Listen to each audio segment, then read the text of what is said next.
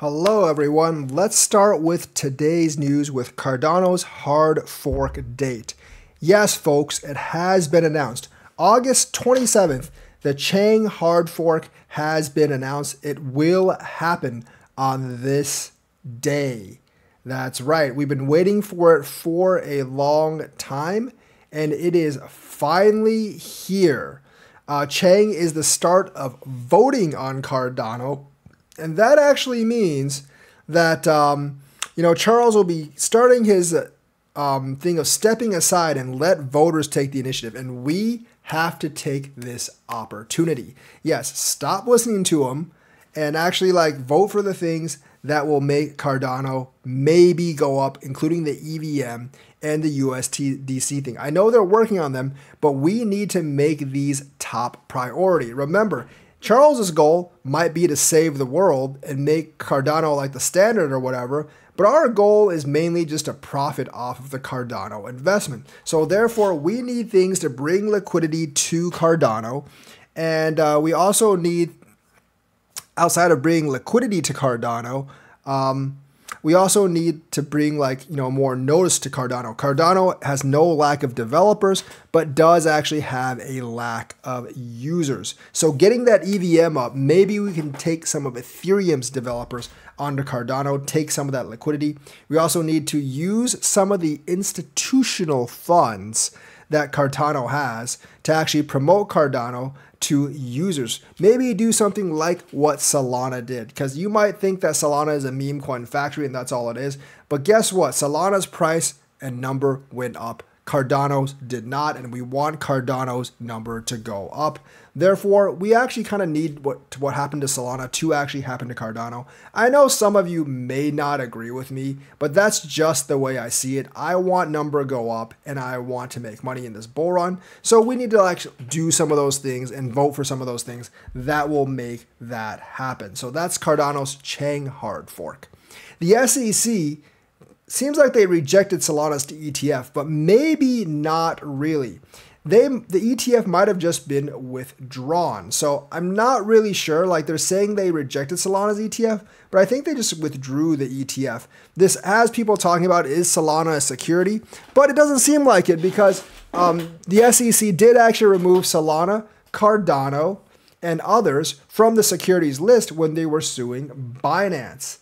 So the US SEC recently rejected applications for Solana ETFs, blocking its entry into traditional financial markets, while Bitcoin and Ethereum ETFs have been approved. But I'm not really sure if that's the case. Over the weekend, alert market watchers noticed the applications for Solana's ETFs by VanEck and 21 shares have been removed from CBOE's website. So they could have actually been withdrawn.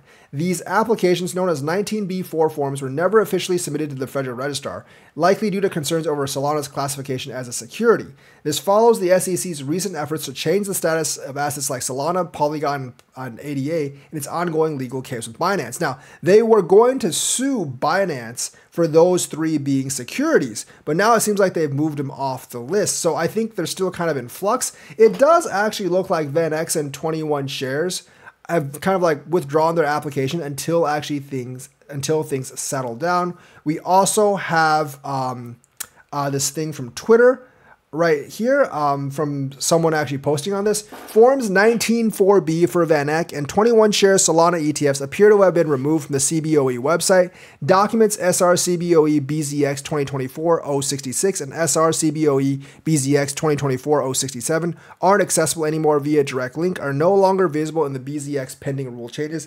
Another interesting thing is that both applications were filed on July 8th, but the SEC never issued notices of filing for them. My question is it mean that the 19B4s withdrawn? So they could have been withdrawn instead of just being rejected. Maybe the issuers saw that they were not ready for such things.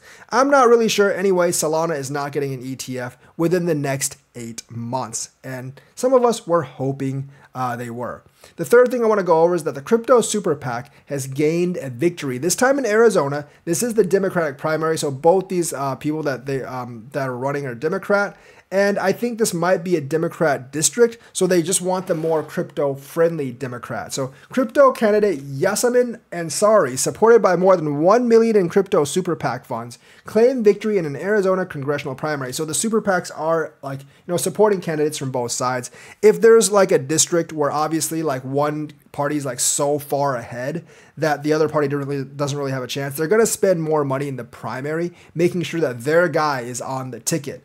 So this was a very close race, and the pro-crypto guy only beat the non-crypto guy by 39 votes. And the crypto PAC spent over $1 million on the winner. So you can bet that winner is going to listen and bend the knee to crypto because they need that money, or he or she might get primaried next time. According to an August 20th report from the Associated Press, Arizona officials announced that Ansari was the winner of a recount between Democratic candidates in a state primary election. After primary results were tabulated starting July 30th, election officials found Ansari was leading by less than 0.5% of the total votes cast, and there had to be a recount, and she only won by 39 votes on the recount. The super PAC spent more than $1.3 million in media buys, and they finally got a supporter on the in the House of Representatives. So like any crypto bills that come out, we will have one more vote. So that's the news for today. Let me know what you think. Like and subscribe, hit that bell notifications button. Thank you and have a nice day.